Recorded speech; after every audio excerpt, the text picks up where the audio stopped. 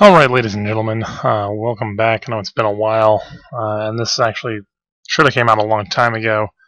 I appreciate the patience of the representative of Fiona from Digiarty here that's sending me the code for WinX, the converter that they have. Originally I recorded this a couple months ago and it ended up being like 35 minutes long, and then I ended up having a massive wipe. For those of you who paid attention to my channel and music stuff would have noticed that. I brought it up and mentioned it before. Right quickly, what I'm going to do is I'm just going to go over some stuff. They asked me to review this software and give my opinions about it, and so that's what I'm going to do. As somebody who uses this and kind of thing, usually for video conversions for myself, I actually use the built-in codec converters and stuff in Vegas 12. A long time ago when I first started doing things, I was using DivX Pro, and DivX Pro had a lot of really good functionality to it. WinX, or Digiarty, the company that makes this program, also makes another one that's a companion program that's a DVD ripper. For those of you who are used to things like Handbrake and stuff like that, WinX, I think this WinX stuff is a much easier to use program. Handbrake has a little bit of a learning curve, and actually everything with Digiarty here is exactly what you see is exactly what you get. It makes it super easy, especially for those of you who at least have some basic idea of how to do file conversions and rippings, and even for people who don't, it doesn't. I have two major complaints right now, which is one, if you download the newest version of this, it might look different. This is the older version, and I have not updated it. They may send me a code to do updates on it themselves.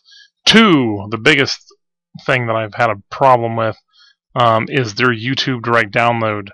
If I go like to my channel here, and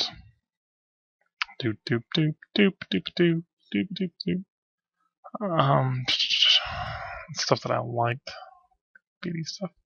Alright, and then I don't want to play this. We're going to take this URL and copy it here. We're going to go into this program and paste it. Now, if this does the exact same thing it was doing to me months ago, as soon as I hit OK, the program is going to crash. Oh, okay, good here. And what we're going to do is we're going to record this HD to DVI, and here we can actually set how we want this, what kind of output formats we want to do it in, which is great. Like, you can actually do this whatever you want, but I'm not going to I don't want to change a lot of stuff. I'm just going to hit start, and if I start this, it should, if it was doing what it was doing before, this should crash on us. Hey, but I could be wrong. And maybe problem alleviated itself, which would be amazing. But we'll pretend, because I don't even know where the output file is going in on this thing right now. But what I'll do is continue to talk about the things I do enjoy about this while this is going on. If you do throw a program in here, or a file to convert, the add file, you can literally change this to anything you need and or want. I'm going to go ahead and stop this because apparently it was going to crash. Normally what it would have done is crashed the second I started it, which looks like it's not going to do, but for the sake of time, I'm not going to record this. I know for a fact that it will work, and it will record exactly what you want it. My favorite feature, getting away from that, so maybe the YouTube thing's fixed, and especially on the newer version, it's probably especially fixed. For people who are big buffs about audio and video qualities, you can change those parameters the way you want, along with the codecs you want. Now, the website's saying that they use a possibility of 320 different video codecs with 50 different audio codecs. That's way more than you're ever going to frickin' need.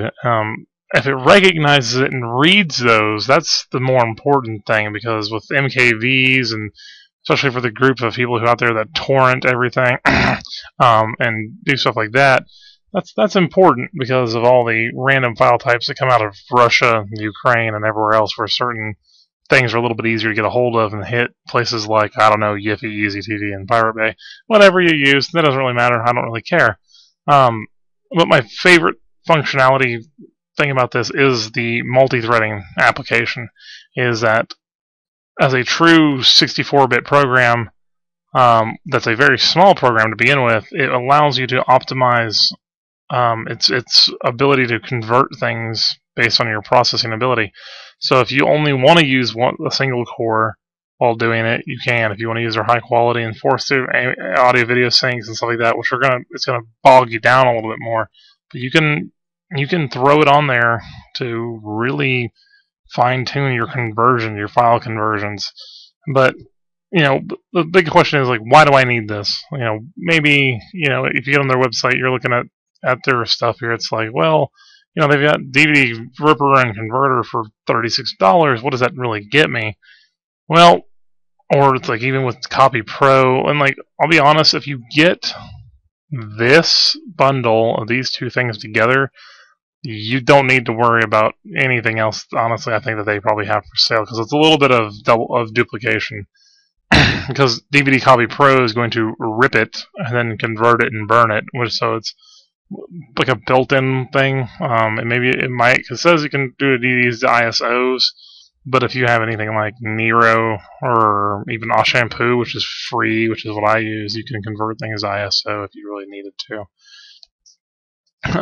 But it does allow you to burn and rip formats to do anything that you need for, say, your iPods, iPads, iPhones, whatever you want to use. You have a PSP, PS3 videos, Xbox video. Now, I mean, a lot of confusion in this is like, stuff like this is, honestly, on an Xbox will read MP3 format or this AAC, and it'll do MPEG-4. If I remember correctly, I don't think it will read H.264. I think I've had a problem with burning episodes of Archer in H.264 that wouldn't work on a disc on a 360 before for a friend. I might have to check back into that. I don't really remember. But anyway, it provides you all the tools you would need to convert things to usable formats to watch them on other devices.